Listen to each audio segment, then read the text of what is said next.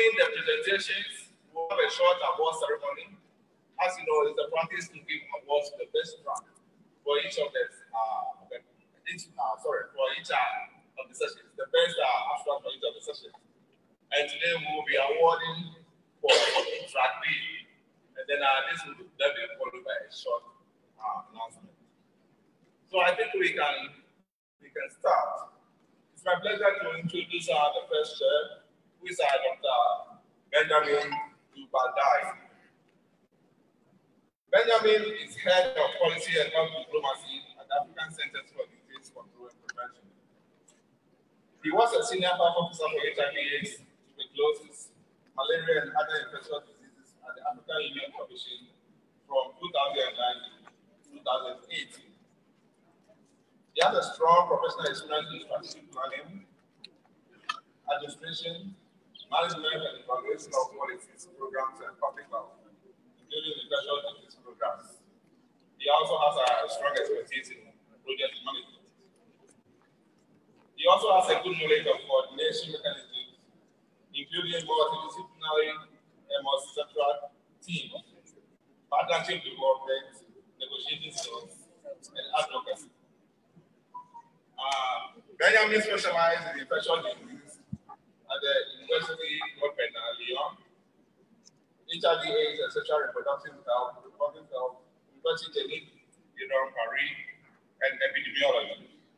He holds a master's degree in population studies and public health.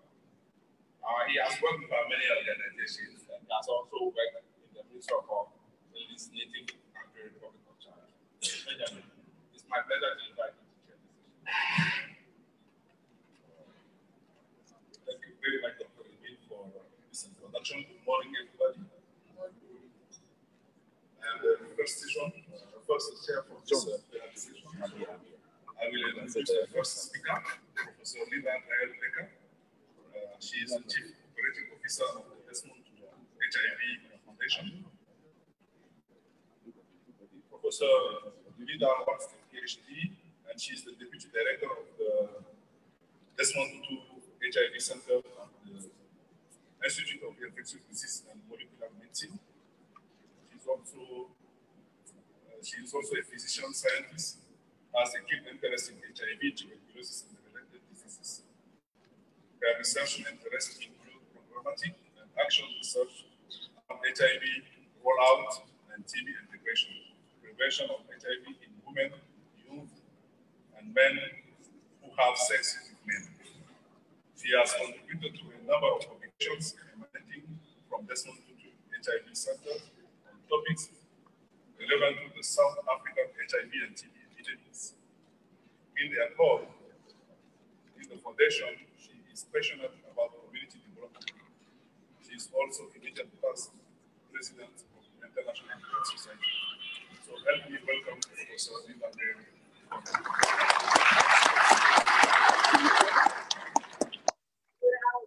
Very nice to be here today, and I have a lot to tell you.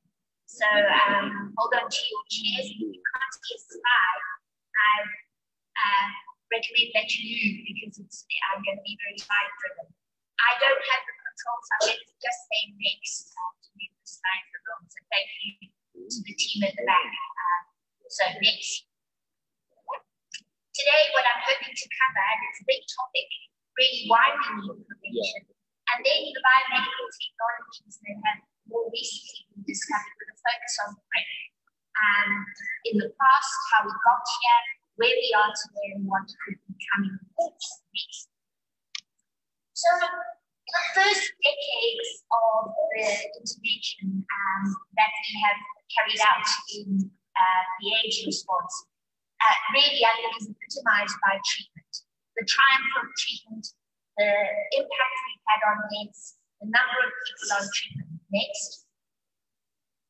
And we have some very specific targets. The 1990 goals really keep us focused on where we need to be.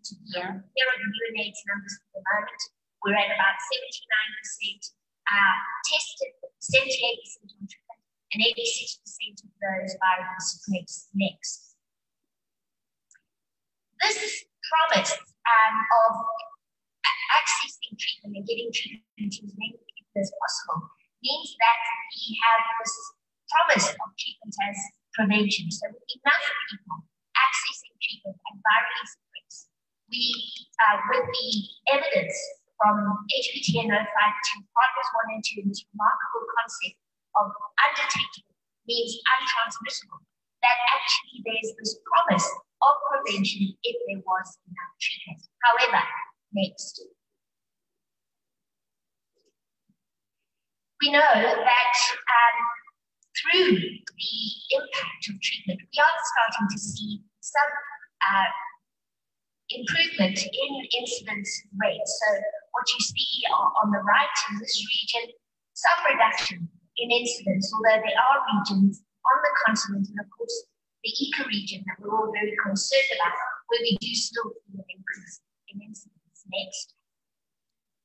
So globally, whilst again we're seeing that slope coming down, it really isn't coming down fast enough. And as you see in the blue line, 75% of infections happening in this region, 1.7 million last year. Next.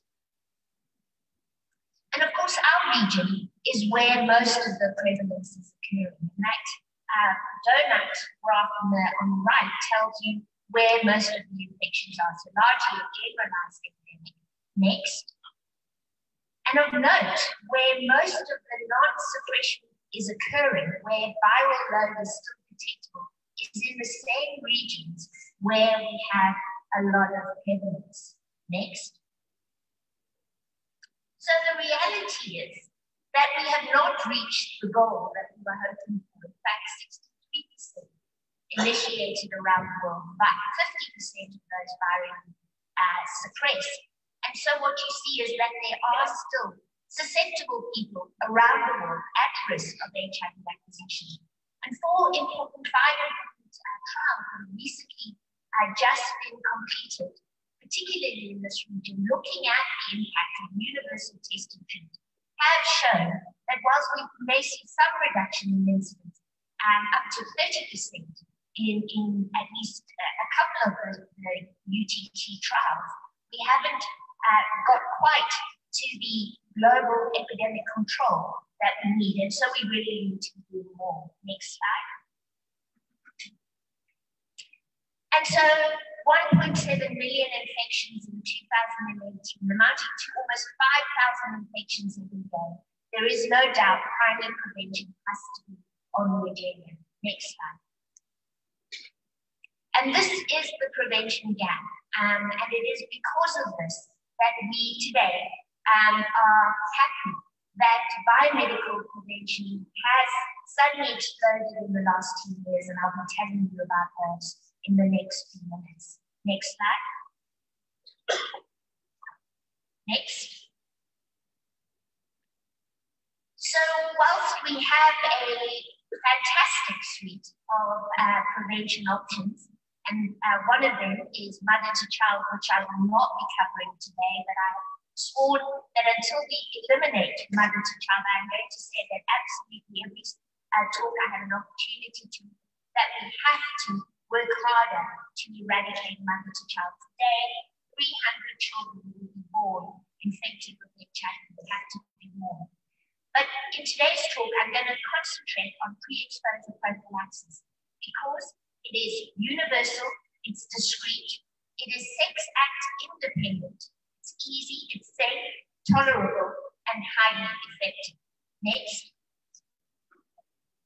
So if you like, the way to think about it is a chemical condom that potentially safeguards those 3 million odd people who are at risk that UNAIDS has told us we need to reach with primary prevention as soon as possible. And it takes into consideration that if the positive sex partner is not known in terms of their status or not undetectable, then that person is protected from HIV infection. So an additional option within the prevention suite. Next. Next. So starting with PrEP-PAST. Next slide. It all started, if you can remember, in Vienna 2010 with the Caprice the 004 trial, that tenofovir gel, the Caprice team announced that they had seen a 30% reduction in women who were using the tenofovir gel, vaginal microbicide. Thereafter, we had the global IPEX study, Partners PrEP, and TDF2, all of which contributed to the licensing of oral Truvada, tenofovir, intracertificate PrEP. And following that, you see over a 5 to 6 year period, the licensing occurring throughout the world and the movement towards the rollout of oral pre-exposure prophylaxis. Next slide.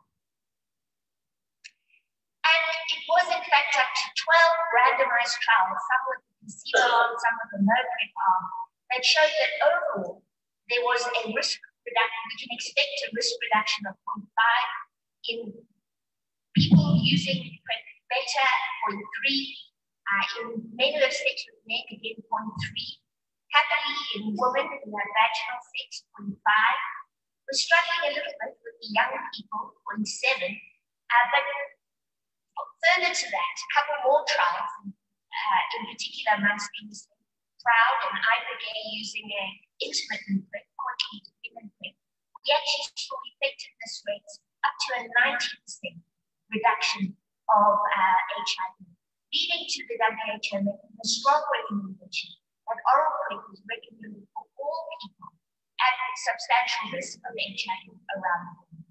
Next slide. Unfortunately, 2 of those randomized clinical trials conducted in this part of the world amongst women who had sex with men did not show effectiveness. And this led to the notion that perhaps women didn't want PrEP, or that PrEP didn't work in African women. And there were various scientific speculations, such as perhaps it was that this is a KNC region, there was tissue penetration problems, viral load very high in partners, vaginal dysbiosis, abrogating the effect of PrEP, and potentially STIs. Next slide. In terms of women not wanting PrEP, when we have offered PrEP to young women, especially in the southern region, and I believe this is the case throughout Africa, women in fact are very excited about oral PrEP. They want to be in control of their sexuality, and they feel that they can be part of a movement. Next slide. So what actually happened in these 2 clinical trials, one PrEP and the other voice? It seems that approximately half of the women never had any tenofovir in their blood levels at the time of the trial. So fewer than a quarter of the women had tenofovir detected in all of their samples. And the remaining women had some evidence of using the product, albeit intermittently. So really, the problem here was not that PrEP doesn't work, but that in these populations of women, and various reasons have been raised, suspicion around the placebo, suspicion about the actual very new innovation, not understanding the innovation taken, various reasons play into why women do not use the standard product. Next slide. But a meta-analysis followed looking at all the trials that involved cisgendered women. And in fact, when oral PrEP is used effectively, in at least 32% of the time, there was a 50% efficacy. A 32% efficacy with 50% use, and a 61% efficacy with 25% use. So again, coming back to this notion, typically, a product needs to be used in order to have effect. Next slide. And importantly, amongst women in our region who are wanting to conceive, this becomes a very important biomedical tool. Using PrEP at the time of safe conception protects the uninfected mother. And we know this is a time when young women are at high risk of HIV acquisition. So PrEP for women for safer conception is definitely something to consider. Next slide. So what has been our experience to date? Well, there have been about 131 demonstration studies that have followed the licensing of oral Truvada PrEP. These have occurred in 68 countries involving 54 stakeholders. But unfortunately, this hasn't been altogether organized in a systematic way. And I think there's some lessons we can learn post-oral PrEP licensure that we can take forward. And I'll come back to that. But recommendations would be that we organize the post-trial approval period in a more systematic way. Next slide. And so it's taken about 7 years for us to get from the point where we knew that PrEP was effective to the point that we are now having large bridge to scale and bigger rollouts such as is occurring within DREAMS at the PEPFAR program. Next slide. So 7 years on, the PrEP has been licensed in a number of countries around the world, and there are about 400,000 people using oral PrEP today. Mostly, unfortunately, where prevalence is not that high. Next slide. So the prevention gap is we have 1.7 million infections because we're not quite where we need to be in terms of treatment as prevention, and clearly haven't yet moved our biomedical technology out to those people who need it most. Next slide. So in summary, I think we've had a slow start in many settings. There's still some countries that need to get off the starting blocks. There has been often hesitancy to women, particularly African women. Health policy systems and practitioners have all been barriers with beliefs, concerns about safety, concerns about resistance and sexual disinhibition all playing into that. And implementation science has not been well coordinated and has been slow to provide the answers to policymakers. Next slide. So let's move to where we are today. Next slide. South Africa, Kenya, and the US are the countries that have had most of the initiations, about 25,000. I want to shout out to Zim as well, that is closely behind Kenya and Uganda. Next slide. And Kenya has been very much the poster child with their roadmap to prevention. They were first to get off the starting blocks in Africa, and you can see that they moved quickly. Next slide. And have initially targeted discordant couples, but increasingly having a focus on young women and girls. Next slide. In my own country, there has been a slow start, again with a phased key-pops focus. Next slide. But now beginning to catch up with young women and girls, which is where most of our incidence is occurring. Next slide. And I'm pleased to announce that in 2020, we will be moving to more than 3,000 primary health care clinics throughout the country with a goal of more than 500,000 oral PrEP users next year alone. Next slide.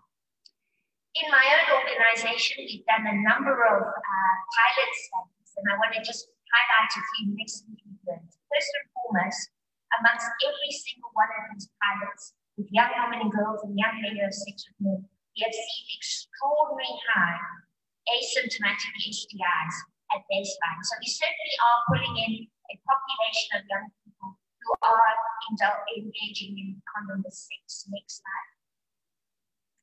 We've learned that demand creation and familiarization is key. There is a high interest. The non-return rate early on is high and concerning. But I think this is about people figuring out whether they think oral PrEP is for them or not. Those people who stick with it, who persist, seem to stick with it into the long run.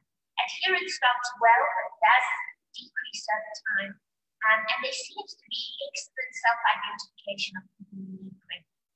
Non-users express concern about effectiveness, stigma, side effects, and final disclosure. Next slide. Our model, therefore, is to think about persistence as being something that people cycle on and cycle off PrEP, using PrEP when they perceive themselves to be at risk, and stopping their use when they don't. And Jessica Haberer described this as effective use, and I think this is the paradigm that we need to get used to and employ. Next slide. So as we think about the PrEP cascade, I think rather than adherence, we should think about effective use, about persistence, and then this notion that people will cycle in and out of PrEP. Next slide. And the best way that I can imagine oral PrEP is really, the best analogy is that of contraception. So we started with first generation oral contraception, but we became very aware that when people were offered choice, their stickability, if you like, their use, their retention within oral contraceptive use increased. And I imagine that this is going to be the same with PrEP. And so we need to diversify our PrEP options, and that's what I'll talk about in the next. So the first diversification, of course, is taking us back to topical, that of the vaginal ring. Two trials completed in this part of the world, the delivery vaginal ring showing a 0.5 risk reduction. And now the vaginal risk is sitting with the European Medicines Agency for approval for Section 58 in a WHO recommendation for women in low and middle income countries as a second line to oral care. And we're hoping to hear about that very soon. Next slide. The next innovation has been to look at other ways of dosing. And one of the first trials that showed the efficacy of PrEP, of course, was Ibogaine, which employed this notion of quarterly dependent oral PrEP, the 2-1-1 regimen, 2 pills within 24 hours, 48 hours of sex, 1 pill 24 hours later, and another pill 24 hours after that. And it is now being, that showed a very high effectiveness amongst men of sex with men. There is now an open label study on the way in Paris. It's enrolled and should see results early next year. Men are choosing, half of them are choosing daily PrEP and half of them are choosing the 2-1-1. Next slide.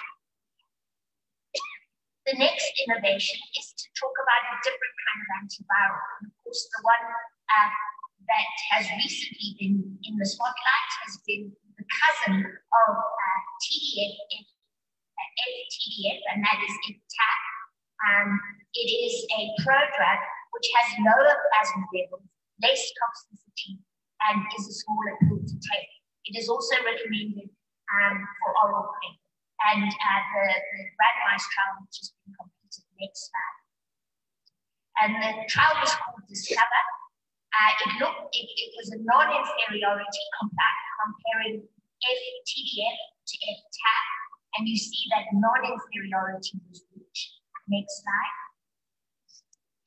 And as mentioned, because of lower plasma levels, quicker action, we do see less toxicity with this particular intervention. Less renal, less bone toxicity. Next slide. So this has been approved by the FDA. Unfortunately, because the Discover trial did not include cisgender women, the licensure is not for women. Next slide. Many people have been concerned about resistance in oral PrEP. So I think 1 or 2 slides to this. Just to note that most of the resistance we've seen in people taking oral PrEP have been amongst people starting oral PrEP whilst seroconverting. So it's very important that people are not acutely infected when they initiate oral PrEP.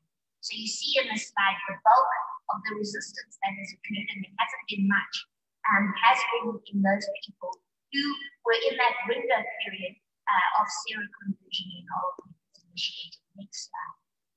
And John Mellis has described this very nicely as the zone of resistance risk, and it depends how wide that window is. So in other words, if somebody is not taking their drug, they may become infected, but they can't become resistant. If they are taking drug very well, they're going to be protected. They're not going to get infected, and again, won't get resistance. But there's that zone in the middle, which occurs particularly when somebody's just becoming infected. Next slide. So scaling up PrEP has already shown some benefits. So here are 4 cities, San Francisco, Seattle, London, and Sydney, where you can see that there has been really very nice real-world documented reduction in incidence. Obviously, in all these cities, there has also been rollout of treatment. Next slide. So this really does, give us the evidence that when treatment and primary prevention come together, we do see an aggregation of infection. Next slide. So the first generation of PrEP now is well established, where rollout has been slow in some regions, mostly because of policy costs, funding, and misinformation. However, rollout is steadily increasing, and we're starting to see the first diversification in PrEP options, frequency of dosing, type of antiretrovirals, and route of administration. Next slide. So I'm going to move now quickly through the future. Next slide. And obviously, we want to think about formulations and active ingredients as we think about what the future looks like. Next slide. I'm going to term these the superheroes: the injectables, the infusibles, the topicals, and the implantable. Next slide. So starting first with the injectable, cabotegravir is well on its way. This cabotegravir long-acting is a long-acting suspension for delivery by intramuscular injections. It's a sister or brother, if you like, of dolutegravir, an integrase inhibitor. Next slide. Has a very long half-life. Next slide. And here you see the phase 2, which showed that cabotegravir is safe and well tolerated, and the dose that has been chosen is an 8-week dose. Next slide. So there are 2 trials underway at the moment, both in Africa and in the first world, in men of sex between transgender women and cisgender women. Next slide. The one consideration you have to think about is that long half-life means that there is a long tail, and when administering agents with a long half-life, we may need an oral needed to ensure that we don't have toxicity, and we may need a prolonged subtherapeutic. We may have a prolonged subtherapeutic tail, which may also require cover with oral treatment. Next slide. What about the infusible? And yesterday, Larry introduced you to the broadly neutralizing antibodies. I'll go to this next slide. The neutralizing antibodies have great promise. They've really come into their own in the last few years, where we have identified new targets on the HIV virus. The first that is being developed is BRCA1, which targets the CD4 binding site on GP120. Next slide. And BRCA1 has shown, next slide, that it has neutralizing capability that is good, with a good range of viruses that it is able to take on. And so again, next slide, we are developing this in clinical trial. The other study fully enrolled, and we will be giving these results next year again, both in men of sex with men and women in sub-Saharan Africa. Next slide. So we now have a wonderful batch of broadly neutralizing antibodies with a wide range of breadth and potency. Next slide. And very exciting, there has already been a combination of these sites into one single broadly neutralizing trispecific antibody, which is described very nicely in Science a couple of years ago. Next slide. And there you see the triple trispecific antibody. Next slide. And although each of those antibodies have some breakthrough infection, when combined into this trispecific, we really see no infection in animal studies to date. So this is also moving into human clinical trials now. Next slide. So a very exciting pipeline of multi-neutralizing antibodies coming down the pipe, and I'm sure that Africa will be contributing to the R&D for this as well. Next slide. The next are the implantables, very exciting. There are a number under development using TAP, cabotegravir, and I'm about to tell you about a very exciting new molecule, islatravir. These are reversible and removable, long-acting, of course. Next slide. This molecule, I believe, could be a game changer. It's incredibly potent. It has a new mode of action, previously known as MK8591. Islatravir is the new kid on the block. Next slide. So you see that it can be put into an implant. The first dose-finding studies have been done, and this implant may be able to deliver oral implantable PrEP over an annual period, so 12-month period. Next slide. It is being developed in oral form first, and we're about to move into the early studies to look at a monthly pill. It's a tiny pill, take it once a month as pre-exposure prophylaxis. Next slide. The topicals, very exciting microneedles, so a way to deliver antiretrovirals via microneedles. Next slide. And insulin has also been delivered in this way. Can you move along the slide, please? Thank you. And so, very exciting time, I think you'll agree. We have a lot that we can do as a group, and I think the next few years will really open up all kinds of opportunities for us. Thank you so much.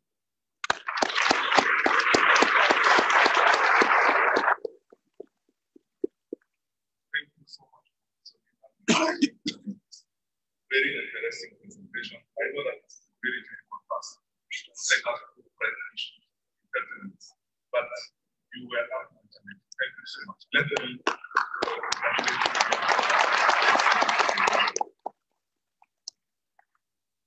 à présent, j'ai l'honneur de vous présenter le second président de cette session, la personne du professeur Cédric Manda, qui est médecin épidémiologiste, chercheur et chef du département de santé publique à l'Institut de recherche en sciences de la santé IRSS, Burkina Faso, et le professeur d'épidémiologie, directeur adjoint de l'Institut africain de santé publique, et également fellow de la MBChB. Il a conduit plusieurs recherches sur plusieurs sujets, y compris sur le VIH-Sida, sur la santé de la reproduction, sur la nutrition, sur les maladies infectieuses, ainsi que sur les systèmes de santé. Il a publié plusieurs articles dans plus de 120 articles dans plusieurs journaux avec comité de lecture. Il a également conduit plusieurs recherches avec plusieurs institutions du ministère, MBChB, la Banque mondiale, le FDA, l'OMS, l'USAID, l'Union européenne, dans le contexte ouest-africain. Donc, professeur Cédric Manda vous invite à la suite. Merci.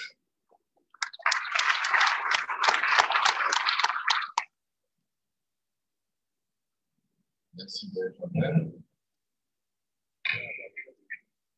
Alors, je m'avais plutôt vous présenter le second intervenant de cette plénière, et donc M.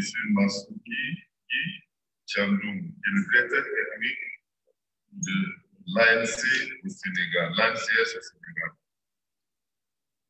M. Tchandoum est titulaire d'un master en travail social, d'un DU en addictologie de la faculté de médecine de Dakar. Il a plus de 15 ans d'expérience au niveau communautaire, en particulier dans le domaine de la santé, du genre et des droits humains. Depuis 2006, il occupe le poste de chargé de programme de l'Alliance nationale contre le sida, ANCS, l'une des plus grandes organisations de la société civile du Sénégal, qui est récipiendaire principal du Fonds mondial de lutte contre le sida, le paludisme et la tuberculose. Actuellement, il occupe le poste de directeur technique de l'Alliance nationale des communautés pour la santé et directeur du Centre de pratique internationale HIV Alliance sur les populations clés qui couvrent l'Afrique de l'Ouest, du Centre, du Nord et le Nord.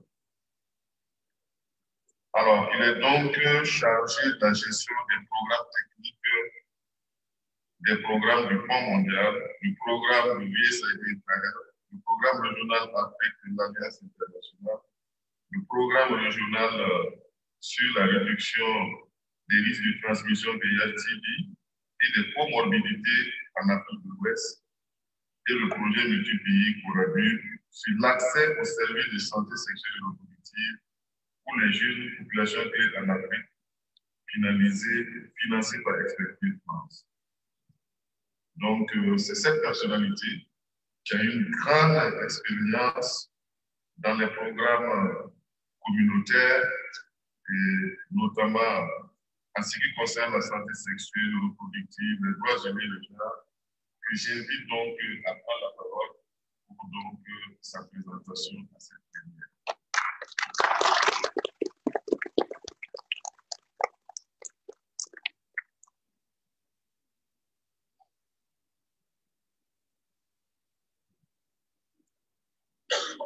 Bonjour.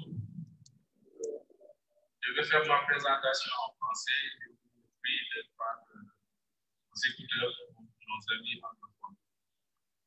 Je voudrais, à l'entame de ma présentation, présenter les excuses de Mme Marianne Bouch, la directrice de l'ANCS qui devait faire cette présentation, mais qui malheureusement n'a pas pu se joindre à nous pour des raisons indépendantes de sa vie.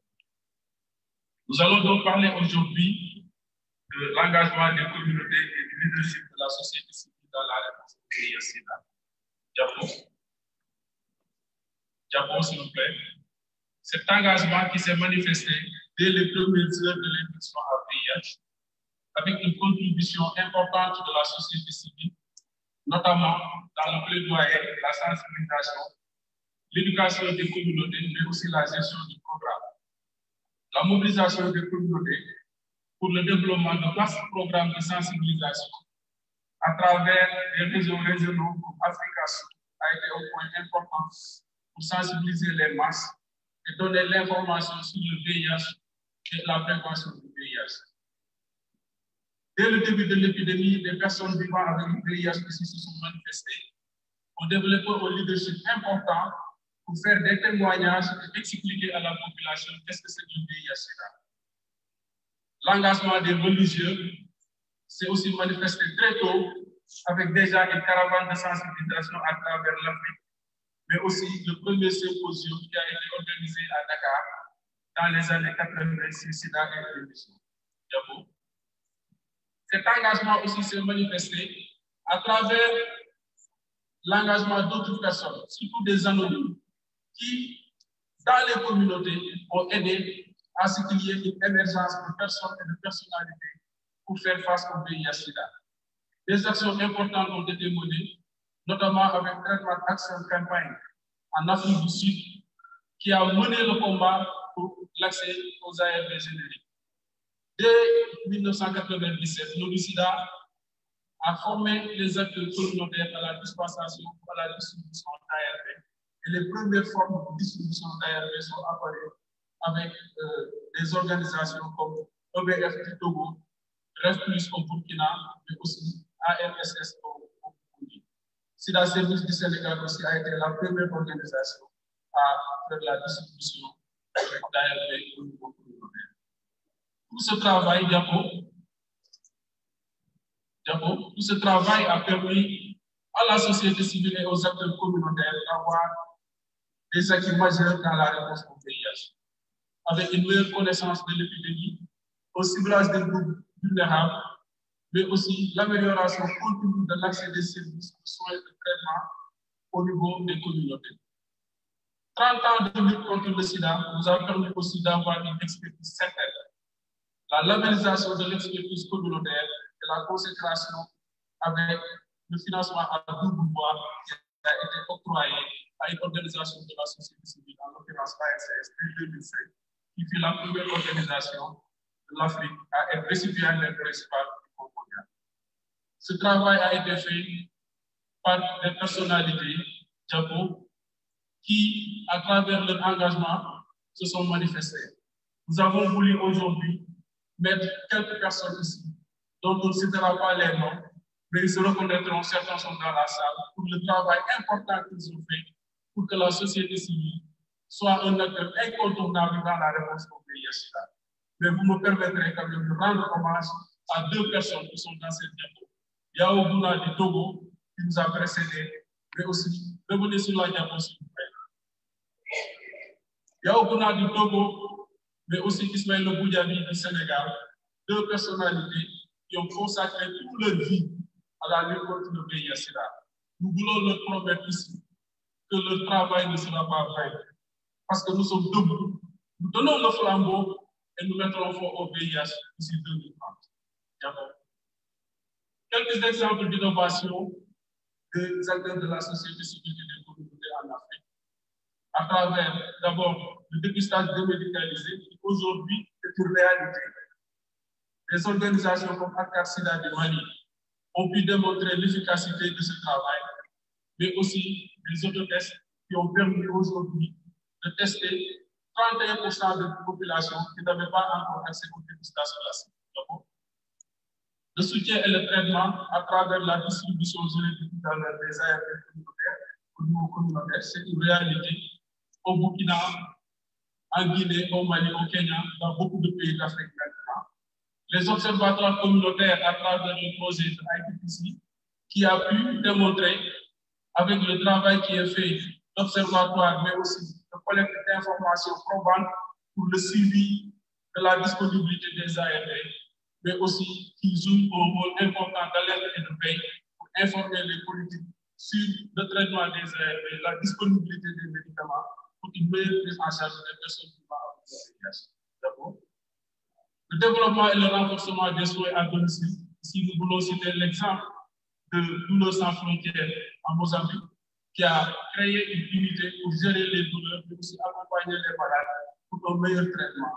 L'accès des personnes handicapées au VIH et au traitement aussi a été une innovation majeure à travers des organisations de la société civile, pour citer le projet Access au Sénégal, conduit par Handicap International de Humanité et Inclusion, mais aussi le projet régional qui a valu un travail extraordinaire que cette organisation-là a fait. Aujourd'hui, nous sommes dans le processus de signature de la déclaration de Praia pour le meilleur accès des personnes handicapées aux offres de soins et de prise en charge du VIH.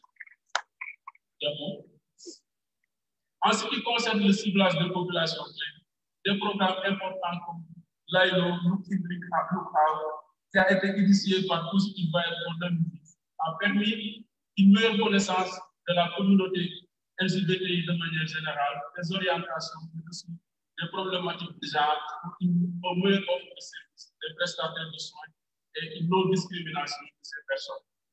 Nous avons aussi, comme exemple, la mise en place de cliniques juridiques et de beaucoup de droits, comme vous citez au Sénégal et à Maurice, mais aussi la documentation de cas de violation des droits humains avec une dispositif REAC conduit par International Frontline Aids pour nous permettre de faire beaucoup de plaidoyer avec des évidences pour améliorer l'offre de services, mais aussi lutter contre la discrimination des groupes, des populations clés.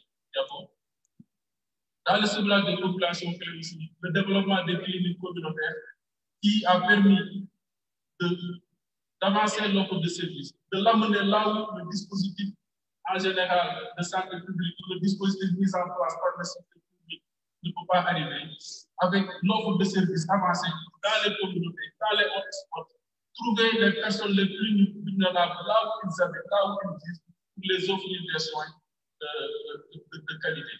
Il y a aussi la mise à disposition des médiateurs communautaires, qui est aussi une innovation majeure pour les communautés, avec les prestataires du secteur public, travaillent ensemble à offrir une meilleure prise en charge aux populations clés, mais aussi aux personnes vivant avec le VIH, aux personnes difficiles d'accès. D'abord, Le ciblage des CDI, là, nous voulons nous arrêter véritablement parce que nous voulons lancer une politique à la. Les consommateurs de drogues injectables sont en marge de notre traitement. Ils ne sont pas suffisamment pris en compte. L'ASS, à travers le projet PARECO, qui est un projet régional sur 5 pays d'Afrique de l'Ouest, a mené des études d'estimation de taille, des cartographies, des études biocomportementales, dont les résultats vous seront présentés dans un symposium de vendredi prochain. Nous invitons tout le monde à venir participer parce que les données que nous avons sont des données extrêmement importantes, mais aussi inquiétantes pour ces pays. Nous voulons, par exemple, prendre le cas du VIH. Dans certains pays, les CDI ont des taux de prévalence 10 fois plus supérieurs que la moyenne nationale. Les comorbidités comme le VIH, l'hépatite B, l'hépatite C, mais aussi la syphilis, sont des réalités au niveau de ces groupes-là qui ne sont pas pris en charge dans nos programmes. Le projet PARECO prévoit un symposium, nous vous y invitons pour avoir l'ensemble des informations. D'abord, quelques réalisations qui ont été faites avec ce projet-là. La mise en place d'unités d'addictologie à l'hôpital Yandado du Burkina, à l'hôpital Osvaldo de la Guinée-Bissau, mais aussi le travail important que nous faisons avec le CPR, le Centre de prise en charge des addictions de Dakar, qui est la première expérience en Afrique de l'Ouest pour la prise en charge des consommateurs de drogue, etc. Donc, nous vous invitons véritablement à venir à ce symposium pour découvrir les informations et les données scientifiques qui prouvent effectivement que nous ne pourrons pas arriver à arrêter le VIH si nous ne prenons pas en compte les consommateurs de drogue, etc. Pour la conclusion, l'engagement des communautés et le leadership de la société civile ont permis de développer des approches innovantes qui ont impacté positivement le VIH-Sida. Ça, je pense que tout le monde ici dans la salle peut en parler. Cependant, la suppression des barrières socioculturelles et juridiques et la fourniture de services aux populations clés, les PS, les HSS, les CDI, est un défi majeur. Nous devons tous nous mobiliser pour que ces communautés-là aient accès à l'offre de services de prise en charge, de prévention et de traitement du VIH si nous voulons arrêter le VIH. La reconnaissance de l'expertise communautaire est indispensable. Je pense que 30 ans de lutte a montré que les communautés ont une valeur ajoutée, ont de l'expertise, et cette expertise-là, ils le mettent au service de l'ensemble des acteurs de la lutte contre le sida pour contribuer de manière significative à l'élimination du VIH. La disponibilité et l'accessibilité des ressources aussi nous permet d'avoir des réponses efficaces adaptées aux besoins pour mettre fin au VIH-Sida. Mais tout cela, nous devons le faire, Diapo, en travaillant ensemble. Le VIH, la fin du VIH est une possibilité, mais elle ne se fera pas sans les communautés. Et les communautés appellent l'ensemble des autres acteurs à travailler ensemble, Diapo, pour mettre fin au VIH. Comment nous le faisons? C'est en nous donnant la main dans la main, le secteur public, le secteur communautaire, le secteur privé, mais l'ensemble des partenaires publics et financiers, pour que véritablement notre objectif de mettre fin au VIH puisse se faire, parce qu'elle ne se fera pas sans la société civile, elle ne se fera pas aussi sans les autres secteurs. Diapo, les remerciements, c'est à l'ensemble du gouvernement, à la société civile, au CCM, mais aussi au CNLS et aux partenaires techniques et financiers qui nous ont aidés dans la fourniture d'informations pour faire cette présentation. Une mention spéciale à M. Alun Fall, une consultante qui nous a permis de rassembler toutes les informations pour faire la présentation. Je vous remercie de votre attention.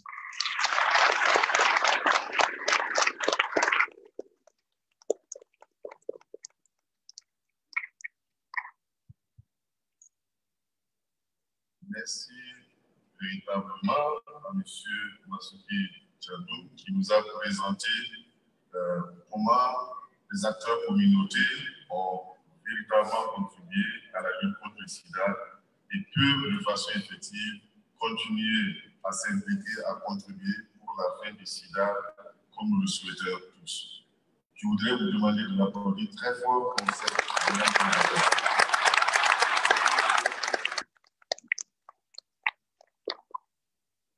À présent, it's a pleasure for me to present the third speaker, who is my friend, Professor James Aki. Professor James Hakim is one of the famous scientists in Africa and personality. That's I'm happy to present him to the participants. Professor James Hakim is Professor of Medicine, formerly Chair of the Medicine at the University of Zimbabwe College of Health Science. He is the Director of the University of Zimbabwe Clinical Research Center and the COBI in the Collaborative Research Program. Professor Hakim was the principal investigator of the MD program.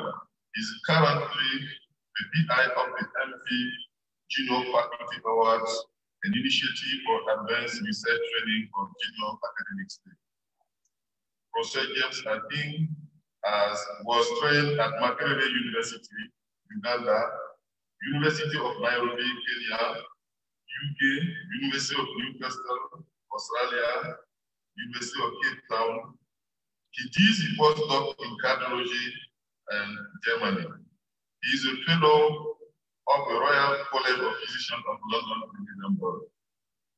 In 2016, he was awarded the Doctor of Science degree in Medicine by University College London.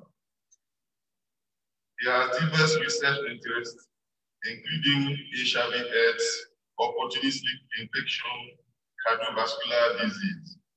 He has been involved in seminal HIV research, funding and collaboration with MSc, CTU, UK/AIDS, NIH, EDCTP. He has co-authored for more than 150 articles, book chapters, scientific communication. He is member of several national and international organizations encompassing regulatory, advisory, programmatic, training, and scientific portfolio. He is also member of the board of SAR. Professor Hakim, you have the floor.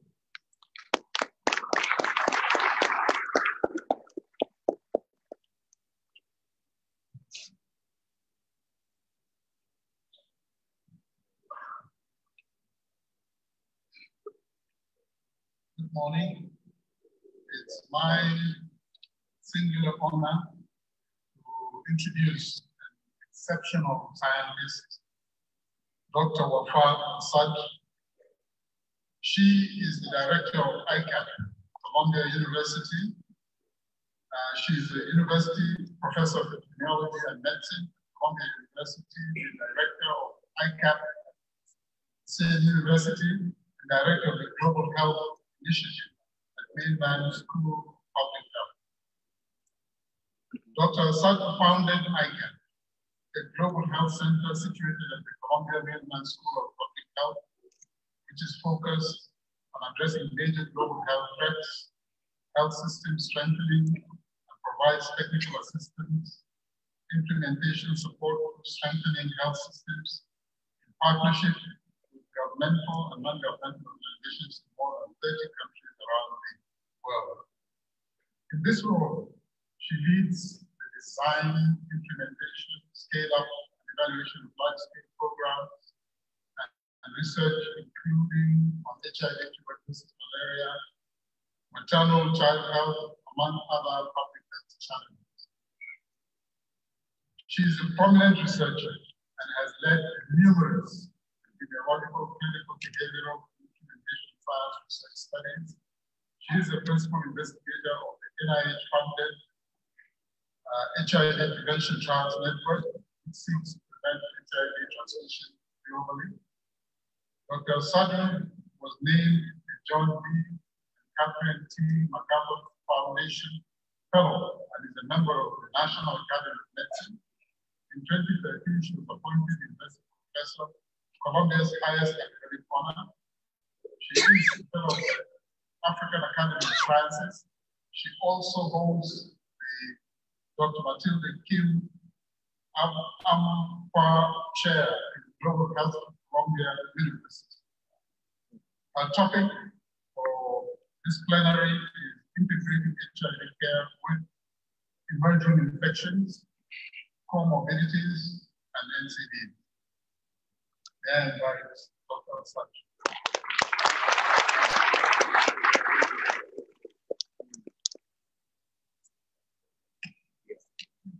Good morning, everyone. It's a great pleasure to be here. It's always a pleasure to be at Picasso, and I'm particularly thrilled to be here in Kigali, Rwanda again. And I'm honored to be introduced by Professor James Hakim, who's one of my heroes.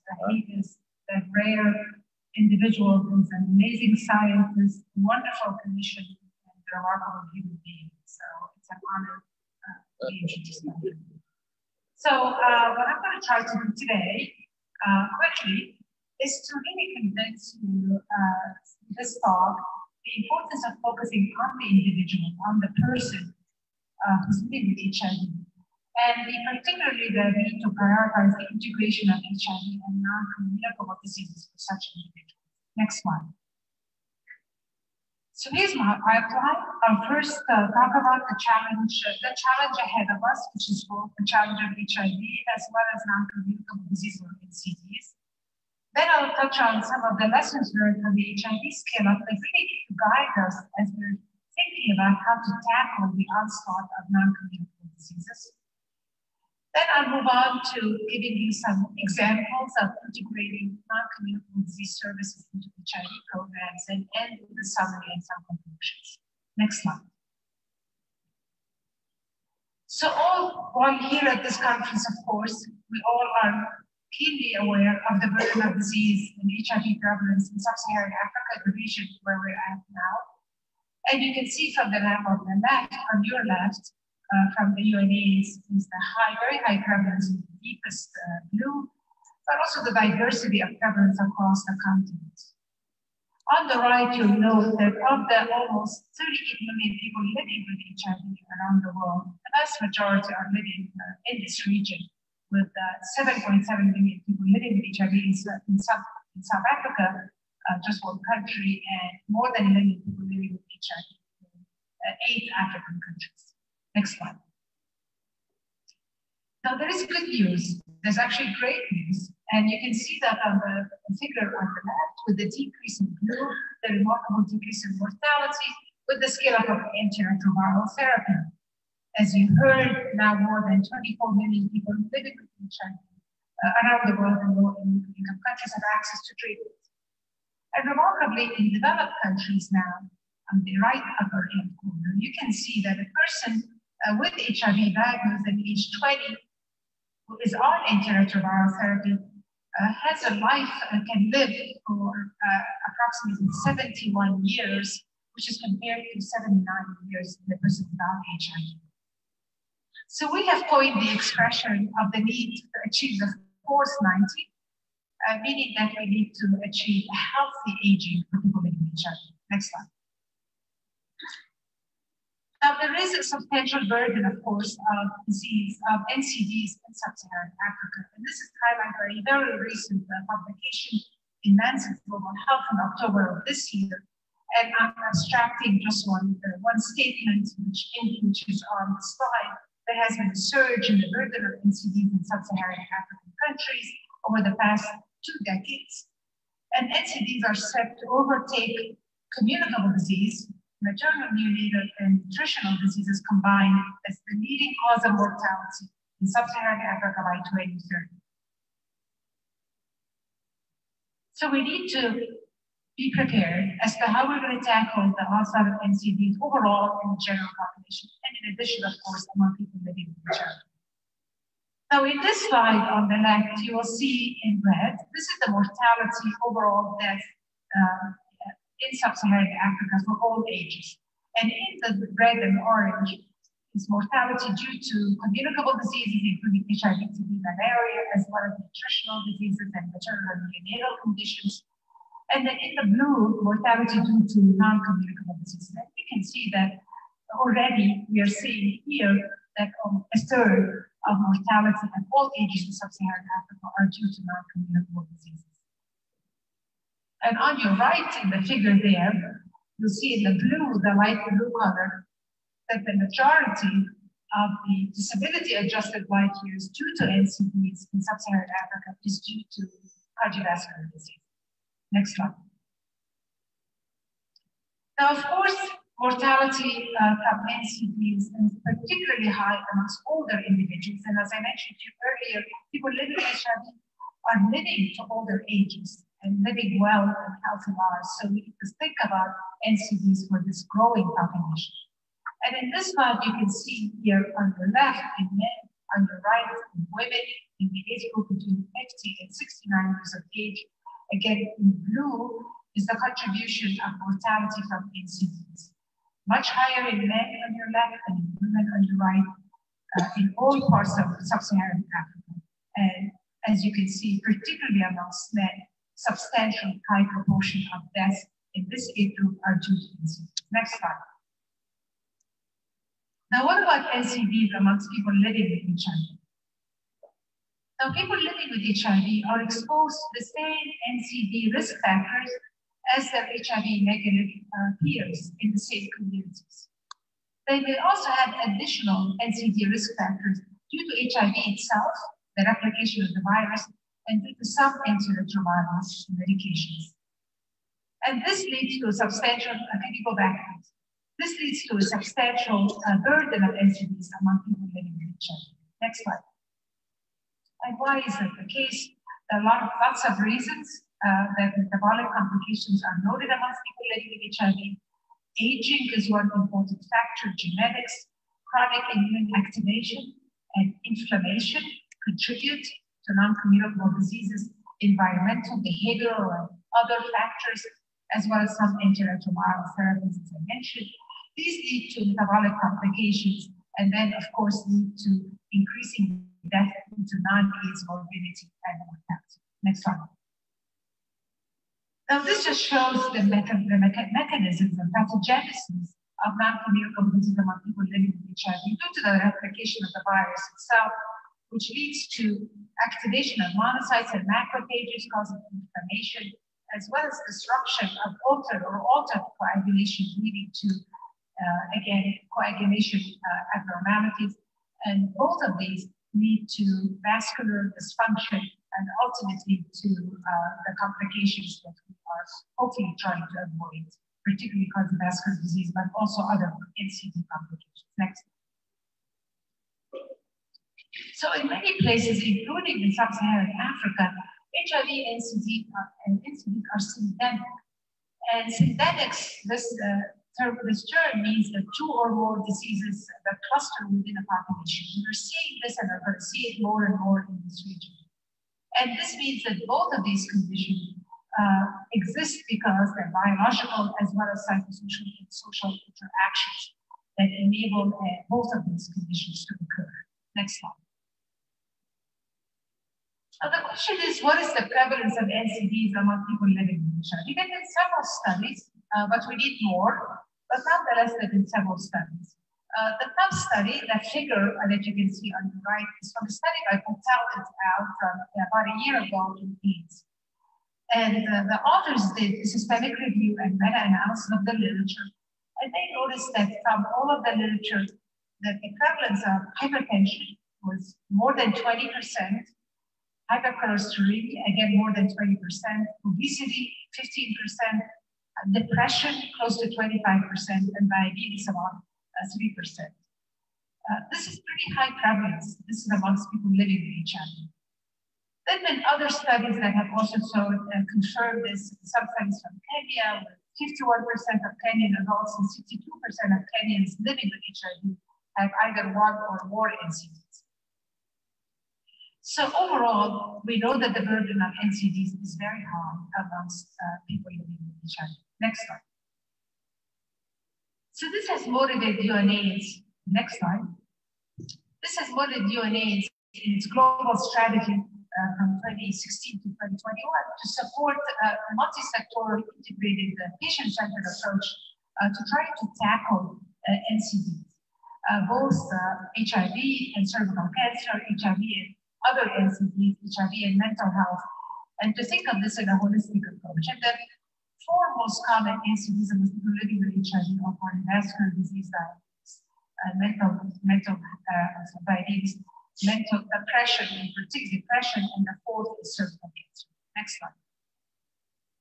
So let me move on to then try to contemplate how we're going to tackle this onslaught of disease and what are the lessons learned from HIV that can really help us moving forward. Next slide. So about a year ago, there was a supplement from AIDS that focused exactly on this question.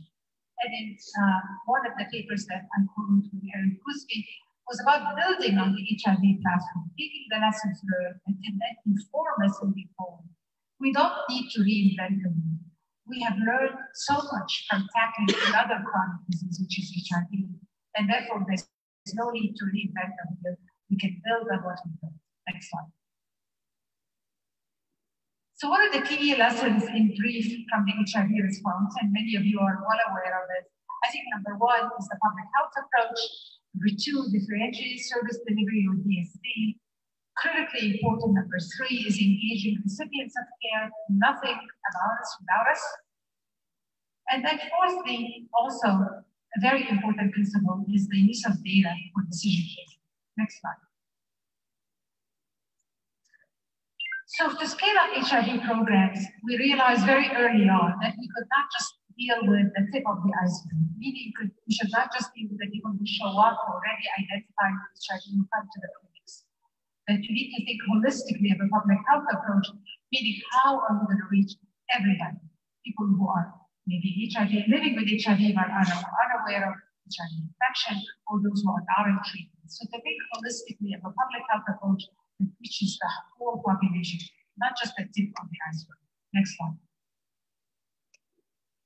And what the public health approach in brief is all about is this is the single most important strategy approach that has taken us to where we're at now, with more than 24 million people on treatment, is that recognize the need for a simple, streamlined service approach that delivers in fragile health systems, that uses consistent package that's undifferentiated, uniform ERC regimen, monitoring the strategy and algorithmic approach. And this allowed the decentralization, reaching everybody, as well as, of course, decentralization, as well as task taking and task sharing amongst different categories of health workers. Next slide.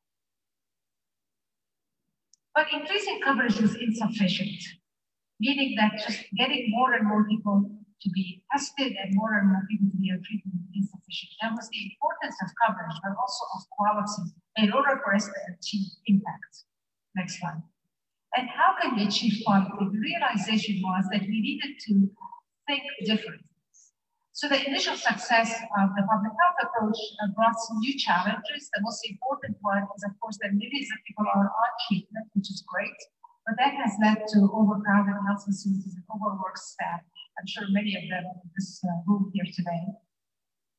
As well as the successful treatment also indicated that we don't need such intensive follow-up. Less intensive models are needed, and the importance of quality and satisfaction of the recipients of care themselves. And this moved us to DSD, differential service delivery models, which I am calling here, or let's call it public health approach 2.0. And this means the need to simplify, adapt HIV to specific populations, and then that includes both facility, as you know, and community-based services.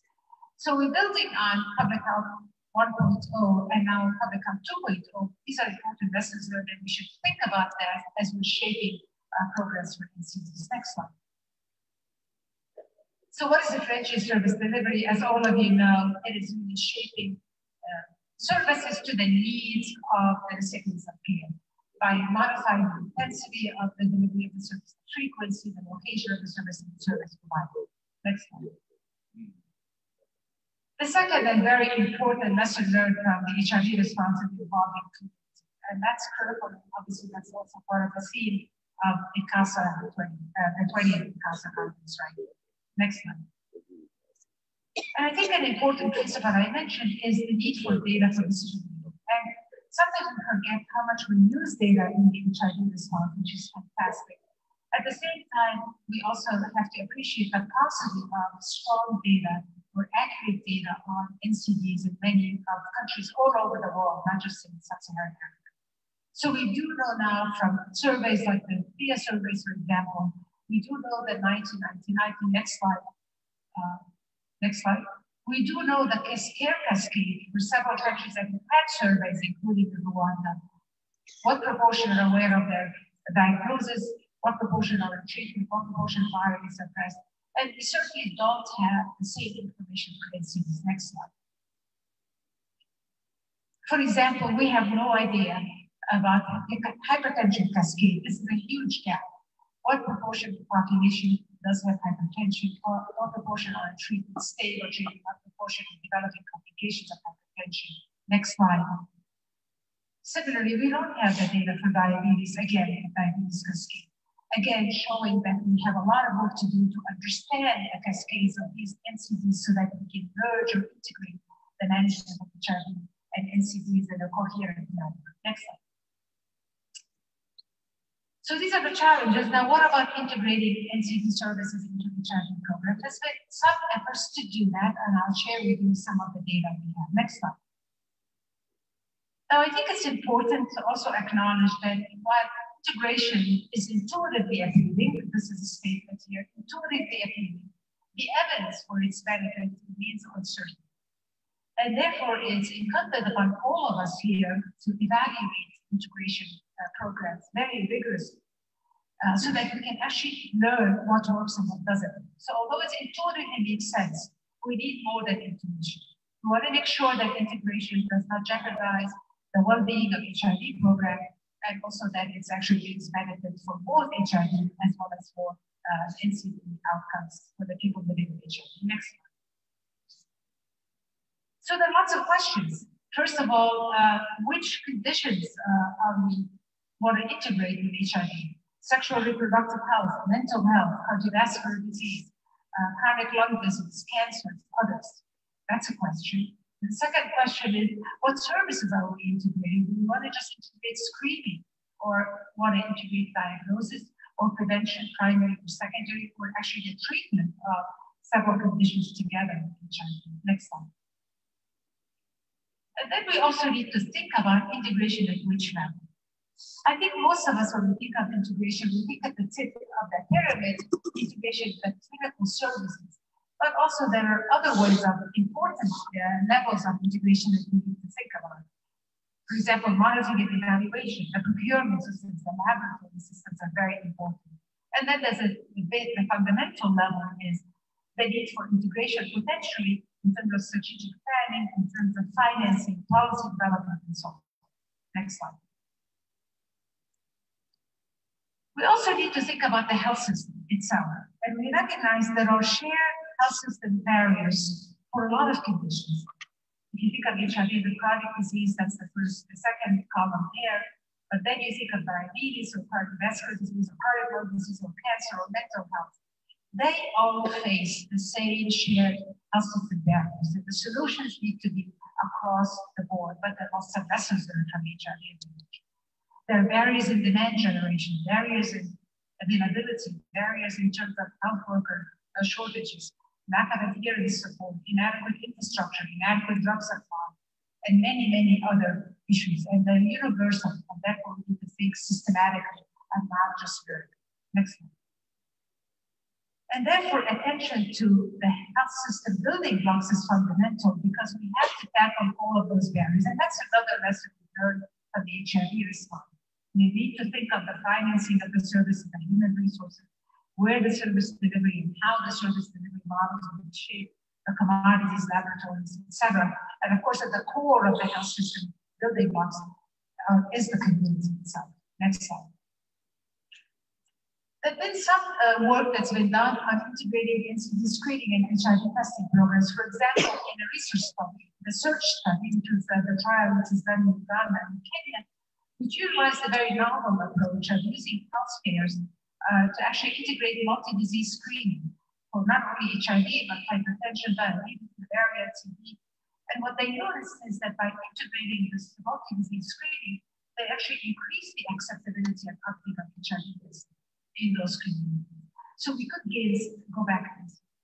So we could gain from integration of screening of HIV with others. Similarly, in a pilot program that I did at one hospital in Kenya, establishment of these booths, which you can see in the photograph, near the entrance to the hospital, people coming in could be screened for HIV, hypertension, TB, as well as nutritional status. We found that this increased the proportion of men who tested for HIV, for example. Next slide. Now, beyond other types of screening, what about integrating cardiovascular disease risk factor screening amongst people living with HIV? As I mentioned to you, cardiovascular disease is the biggest risk in our population. There have been two studies that we conducted. One was done in Swatini amongst people greater than 40 years of age, integrating the screening in HIV clinics, and identified that 25% of people had hypertension, 9% were current smokers, 8% had elevated cholesterol, 5% had diabetes. And in a similar study in a younger age group in South Africa, similar higher even rates of hypertension, close to 40% were noted and 50% were smokers. Next slide. Now, some people may say it's complicated enough to do HIV care. Is it feasible to do integration of CVD risk factor screening HIV program? And actually, in that study in Swatini, 100% of ART clinics screened for CVD risk factors, and they perceived in that study the intervention was good for their health care, and all said that they would recommend it to their friends and family members. And the same study, the healthcare workers that were interviewed also expressed favorable responses, but were concerned about the increased morbidity. Next slide. So because of that concern, we did a time motion study to look at the burden of time in terms of the healthcare workers. And this is a study that was done again in Swatini, close to 2,000 participants on ART who had screening for several cardiovascular disease risk factors. And 172 participants were followed through the time motion study. And what was found was that it took a median of 4 minutes for routine ART visit, and it took about 15 minutes to include the screening for the CVD risk factors. And actually, the most time-consuming part of the activity was the point of care testing, as well as the blood pressure measurements and documentation of the results. Next slide. Now, what about treatment and integrating NCD treatment into HIV treatment programs? There have been some small programs, however, that is not been a large-scale scale-up, and that's what I want to end with this, is that we need to scale up these integrated programs. For example, in the study, the heart study I mentioned in Swatini, randomized people on ART to either CVD risk factor management in the HIV clinic in an integrated way or referral to an outpatient department. And the good news is that the outcomes were quite similar for the two groups, for the people who got co-located care versus referral to another clinic. The NPAF team in Kenya also retrospectively analyzed people on ART and hypertension who received co-located chronic disease care in HIV treatment versus those who got HIV treatment alone. And they noted a modest association of better BP control. MSF has also piloted a similar program in Kenya, found it was feasible, acceptable, and stigma reducing, which is very important. And the Ministry of Health of Swatini is actually piloting now the VSD model for both ART and also for hypertension. Next slide. So let me end up with a summary and some conclusions. Next slide. So I hope I've convinced you that successful NCD HIV integration will require the following. It will require to focus on NCDs with the high health. We need to be careful about selecting what makes sense. And this requires collecting the data to inform these decisions. What are the most important NCDs that one should focus on in this effort to integrate the services for people living with HIV? It is critical to use evidence-based algorithmic approaches that can be delivered by non-physician clinicians. We have to remember that what made the scale-up of HIV treatment successful is this algorithmic approach, and therefore we have to mimic this as we tackle NCDs. We have to build in primary and secondary prevention, which is very critical. One very important simple thing is tobacco cessation. We have to prioritize point of care diagnostics so we can enhance the coverage and make it easy to screen and diagnose individuals.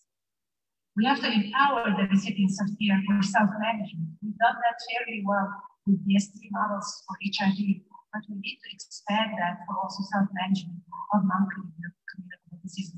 I think it is doable, and we have to move forward and develop the models and test the models and implement the models. And then very importantly, we have to use a cascade approach for monitoring and evaluation of the programs themselves.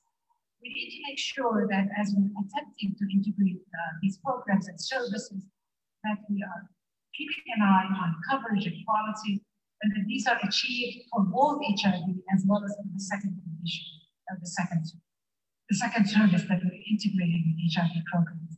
We need to make the point, we need to prove that it is beneficial for both HIV and as well as for the NCD as well. Next slide. So in conclusion, we must focus on all the health needs of the people we serve.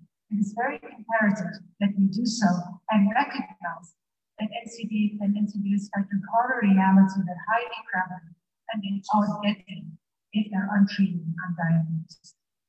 This compels us to seek the most effective ways to deliver the services that people living with HIV in an integrated manner at the highest cost. Next slide. And ultimately, I believe that it's time for us to move from small pilot programs that have demonstrated some benefits, both in terms of the recipients of care as well as feasibility acceptability by the providers themselves.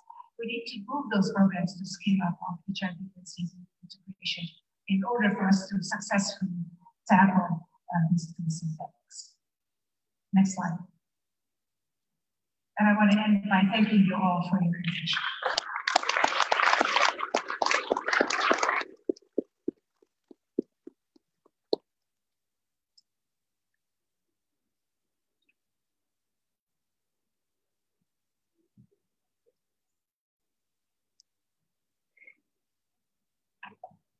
Thank you very much. May we give a round of applause to the distinguished panel. And we will also applaud for participating in this session. We have come to the short award ceremony for track B. But before then, I have one short announcement. This goes to the speakers and the presenters. Please be reminded that you are supposed to report to the faculty office at least 24 hours before your session.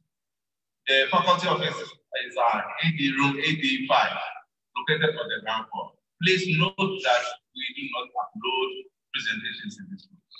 Neither do we do that in any of the sessions. So please take note of that. We will now present the award for track B. Clinical science, treatment and care. And the topic of the abstract is real-time medication monitoring improves our virological outcome among people living with HIV on antiretroviral treatment in Moshi, Tanzania. The award will be presented by Dr. Shintu Namwinga, a board member of the Society for AIDS in Africa. She's also the treasurer for SAR.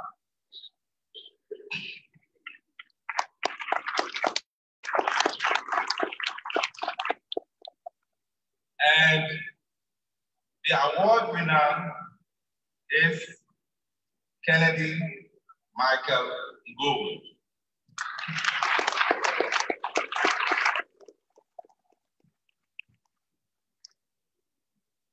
So, Kennedy for the last 4 years has been working as an ICT specialist at the Kilimanjaro Christian Research Institute. He has worked on several projects which employ the use of mobile phones to improve patient treatment and well-being in Tanzania. He has successfully managed 2 studies which use mHealth to provide education on family planning and HIV AIDS. Kennedy is currently holding a PhD scholarship to investigate the effect of SMS and real-time medication monitoring to improve adherence to ARVs in the Kilimanjaro region of Tanzania. It is my pleasure to invite the treasurer to present their work today.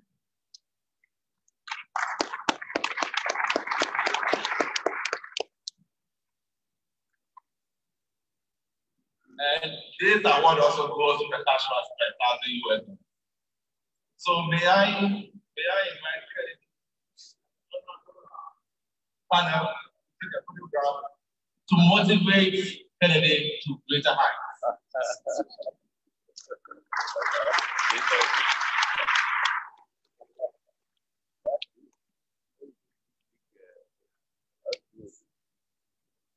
Really good. I like that.